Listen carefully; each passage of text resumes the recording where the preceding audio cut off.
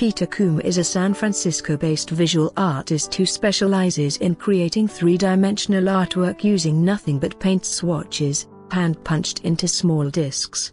Using his special technique, Combe creates stunning pieces that range from abstract pattern-based compositions to highly realistic pixelated portraits with a vintage photograph-like quality. Combe has a huge collection of paint swatch discs of over 1,100 colors that he has organized based on tonal increments and light-reflecting values.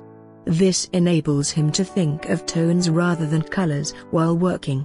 To create a piece, he fits these discs into bezel-cut grooves on a specially prepared archival material, with the aid of a vintage operating theater lamp. In some of his works, Combe places the color chips obliquely on the canvas with the colored side facing away from the viewer, so that the color is not directly visible, but faintly reflected off the back.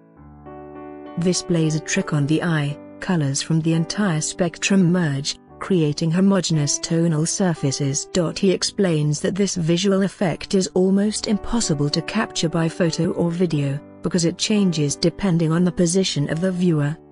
These artworks transform and change subtly as the viewer shifts from her vantage point, he said.